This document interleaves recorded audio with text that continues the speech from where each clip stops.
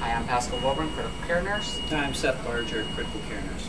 The purpose of this video is to demonstrate how to set up and to remove the Hotline fluid warming system, which allows blood and intravenous fluid to be delivered to a patient via IV site at temperatures of 37 to 42 degrees centigrade and or 98.6 to 107.6 Fahrenheit with adjustable flow rates given the gravity flow conditions. A Hotline warmer surrounds the sterile IV line with a layer of warmed recirculating solution, which actively warms the patient's IV. The Hotline is a disposable and easy to set up unit. The indications for usage to prevent hypothermia and other complications with large quantities of room temperature IV fluids and blood products are administered to provide core rewarming when treating hypothermia. Some important points to remember are to not use a pressure bag when administering fluids or blood products. Also, do not place the infusion in a IV pump, such as an Alaris IV pump. Do not use in warming cross precipitate or granulocyte suspensions. Monitor patient's temperature every hour. Follow the policies and procedures of your facility, including the doctor's orders. Monitor the patient's IV site and check for thermal injuries. Also, assess the patient's response to IV warming treatment. Document the usage of the Hotline fluid warmer and the electronic medical record. Supplies. Number one is the Hotline blood fluid warmer.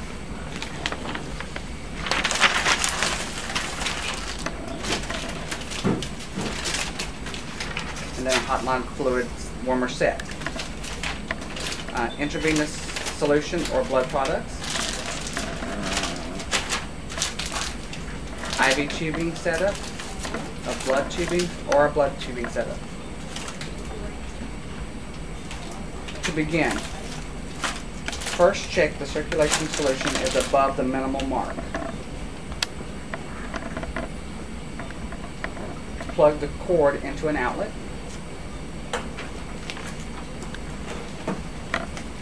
On the right side of the machine, attach the blue twin tube connector.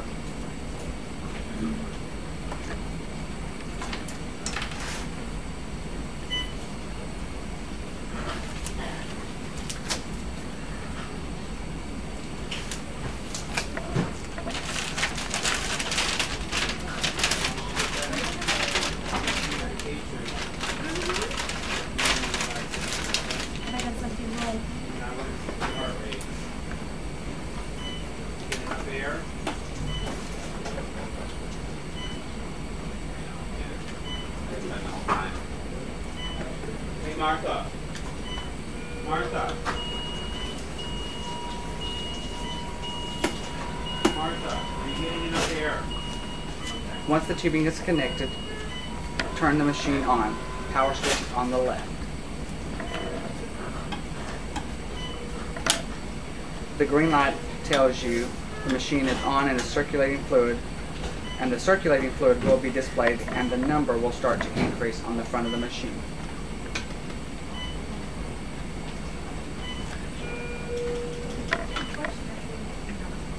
The circulating fluid will begin priming the tubing.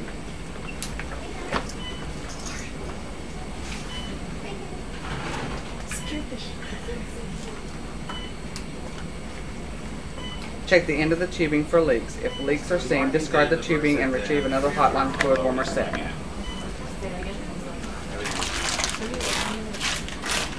Using aseptic technique, connect the IV tubing to the Hotline fluid warmer set.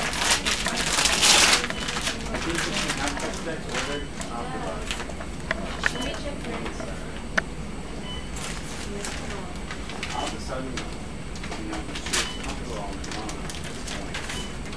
We moved with and turned her. Not that one.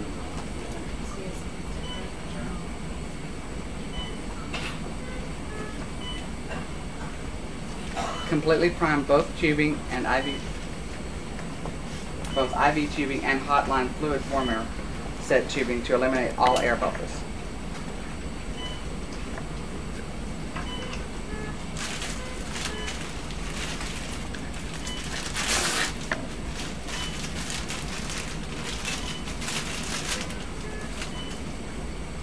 While priming your IV set, frequently check the display temperature.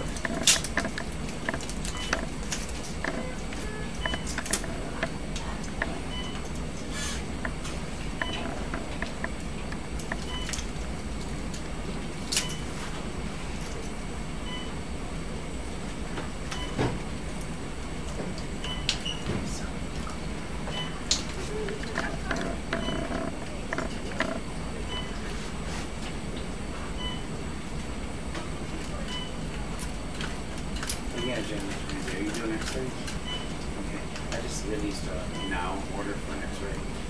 And CVS, let's see, room 5. All right, thanks.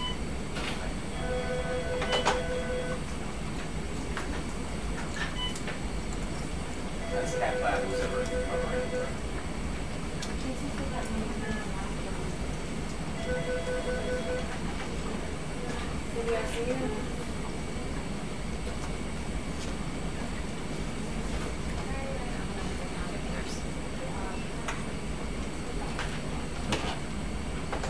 Oh, really? This is actually, we're still rolling. Okay.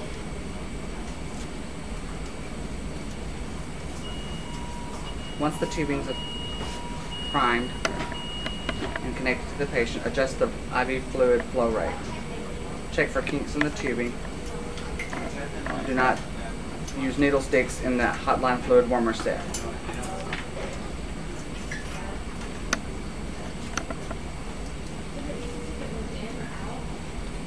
After use, turn the machine off.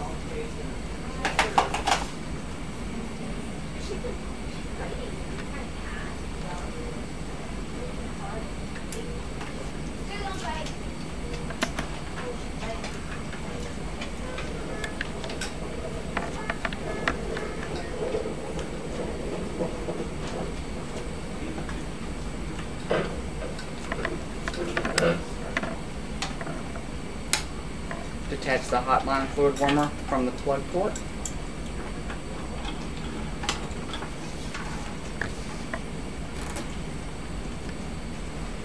Discard in the biohazard waste bag if using blood products, or follow the policies and procedures of your facility. Thank you for watching this video. Thank you.